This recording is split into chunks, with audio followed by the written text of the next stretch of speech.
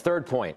The hedge fund run by the activist investor Daniel Loeb is going public now with its latest campaign against Sony, its second in the past 6 years. In a letter sent to the firm's investors last night, Third Point urges the company to spin off its semiconductor business.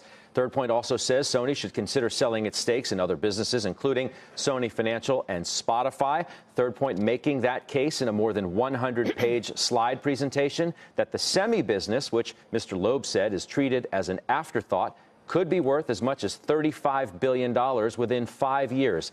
My sources tell me the firm started building its stake back in February when the stock sold off sharply into the low to mid 40s. It's also worth noting that because the position was taken in Third Point's main funds and through a special purpose vehicle, a dedicated one, that lockup is typically 2 to 3 years, which means Third Point likely sees this as a long-term play.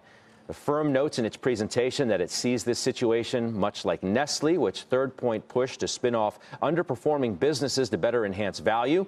Third Point still owns that stock, has made a profit of more than $500 million in 2 years, as shares are up 47% since March of 2017. And one last note, it was reported that Mr. Loeb and Sony CEO met in New York last week, that it was cordial, Loeb even citing Mr. Yoshida's skilled leadership in last night's letter.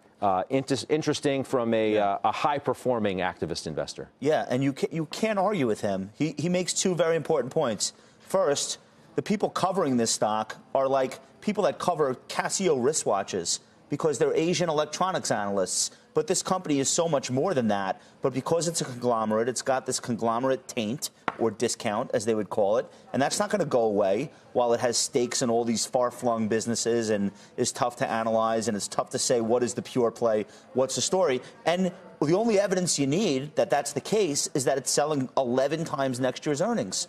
And it should not be, because the business is actually running well and doing well in its core businesses. So why is it 11 times forward? How can you argue with him? Of course, that's the reason. And then the second thing is it's actually at a lower valuation than where it was trading when he first got involved in 2013.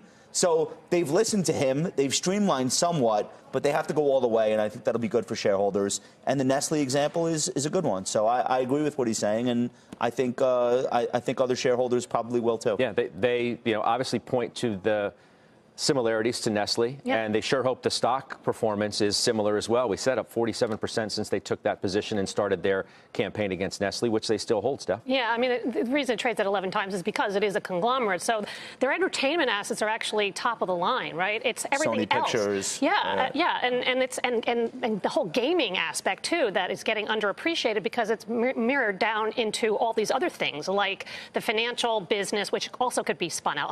Olympus could be spun out.